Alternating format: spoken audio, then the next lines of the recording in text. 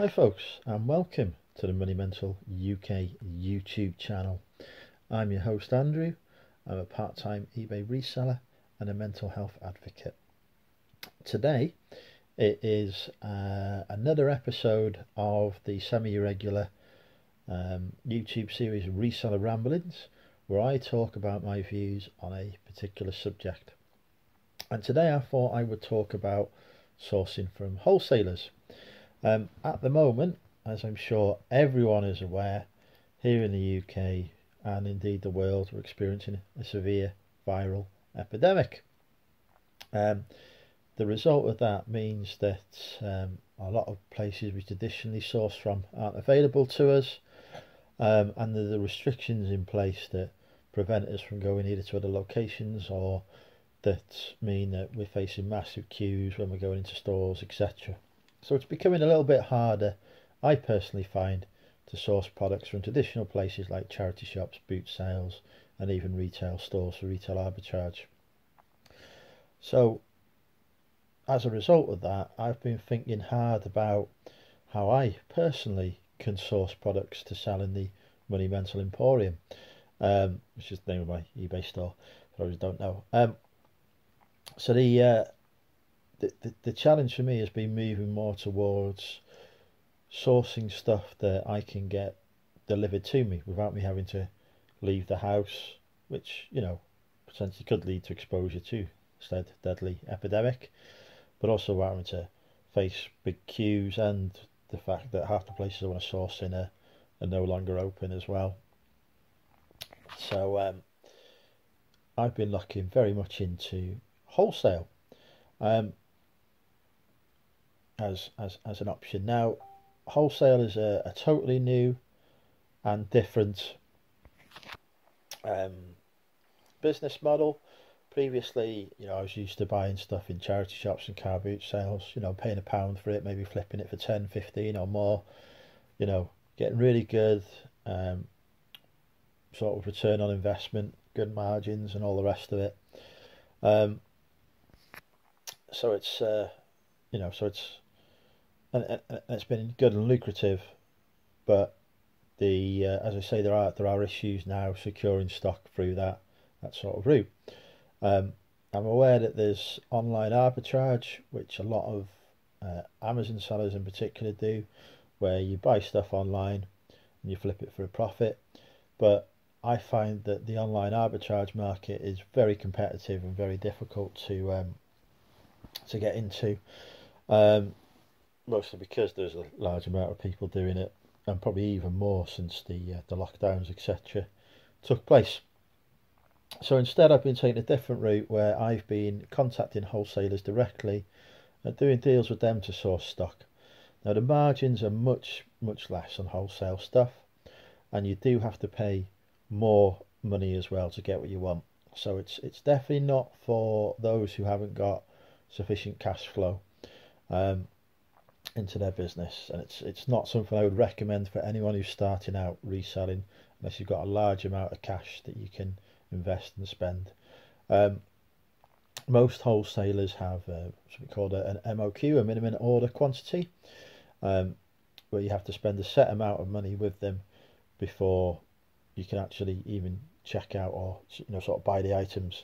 And these minimum order quantities can range from just over £100 to just over £1,000, so you can be talking 3 or 4 figures expenditure on stock. The other thing, as I mentioned, is that the margins are much less. A good margin in wholesale would be a 30% return on investment. So say you buy a profit, but say you spend £100 on products, you'd only be expecting to make about 30 quid back. If you get more than that, brilliant, you've got a good deal. But a lot of people actually operate on a 20% margin, so that shows you what it is, which means you've got to spend a lot more to accumulate a lot less money. But by and large, if you're buying direct from wholesalers, you are actually buying new goods, which in my experience, if you do your research properly, will turn over a lot quicker. So although you've got more cash tied up, you also see that money coming back quicker, which means you can then invest more money in buying more stock, and the business sort of builds up. So it's definitely something to consider from that angle. There's also another type of wholesale I use, which is the sort of the vintage clothing wholesalers. I've probably seen some of the videos done where I've shown off some hauls from them. Margins are much better and bigger with your vintage wholesalers, but you do have to be careful who you source from. A lot of these vintage wholesalers are used to dealing with big, massive chain stores, or because there are some huge vintage chain stores over in Europe and some big ones here in the UK. You probably want to stay away from the companies like Syed Vintage, for example, that supply those, because you coming along with your £100 or £200 order, you're not really going to be a big customer for them. They're not going to push the boat out for you. But if you look for smaller vintage wholesalers, I, for example, can recommend Vault Vintage, who supply me on a regular basis, and I've done very well out of. Another company is CL Vintage Works, who are setting up a website soon, so look out for that. I've been speaking to their owner, Craig, today. He's very keen to sell and support businesses of whatever scale. And there's various other ones around that I'm sure you can find out about. And there you can comfortably look for at least 100% margin. But again, you're still talking minimum order quantities. You've got to order a certain number of pieces, so you do need to have that cash flow in place.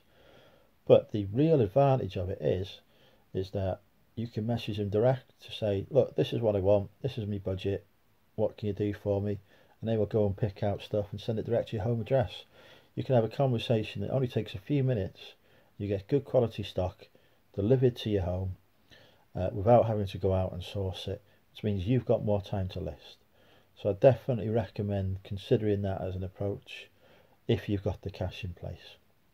And as I say, also worth exploring the sort of traditional wholesalers who are dealing in new goods, new branded products, etc., and seeing what you can source from them.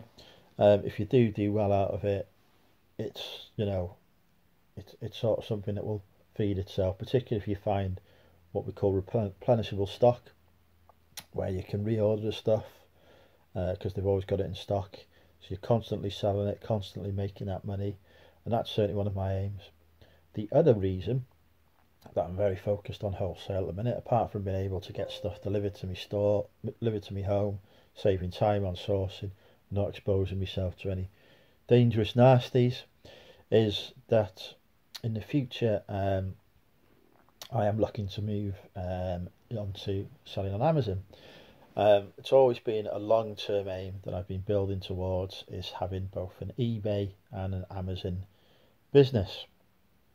I've been watching Amazon and how it's developing and how it's going over the last sort of 2-3 years while I've been reselling, and I'm seeing a shift, and I'm sure others are as well, in Amazon wanting to largely deal with people who source their products, their new products I should say, from wholesalers. They don't seem to be very keen on retail arbitrage and online arbitrage, and that keenness seems to be getting less and less for them as well. They seem to be putting more barriers up in place to encourage people to source wholesale. So I feel that by me investing the time and the effort now into building wholesale contacts, generating an increased cash flow for my business, that actually that will then mean when I come to launch onto Amazon, where a lot of categories are gated and you need wholesaler invoices, etc., to open them, I'll already have all of that stuff in place. I'll already have the network to source the stock. It'll simply be a case for me of ordering it in, sending Amazon the invoices to say, look, this is a legitimate product from a wholesaler, hopefully getting ungated in those categories and selling stuff on for a nice profit, because the margins can be a bit better on Amazon than they are on eBay. I'll still source because I'm stuff that actually is going to give me a decent margin on eBay as well. So if there's any issues, I can make sure that I can sell the product on Amazon, on eBay, without having to worry about Amazon. But yeah, that's my plan, and the new office, the 1,000 square foot massive office that I'm moving towards, will certainly help with that as well, because it gives me the space to hold large quantities of stock to sell on eBay, but also the room to prepare stuff and send it into Amazon FBA, etc. Anyway, so those are my thoughts on wholesale and sourcing through wholesale. If you've got any experiences of wholesale sourcing yourself that you'd like to share, feel free to comment those below. I'd love to hear about what your experiences have been. If you've liked the video, do give it a like. If you're not subscribed, do hit that subscribe button. Press the bell below to get notified when I'm doing new content. And I'll see you all in the next video. Bye for now.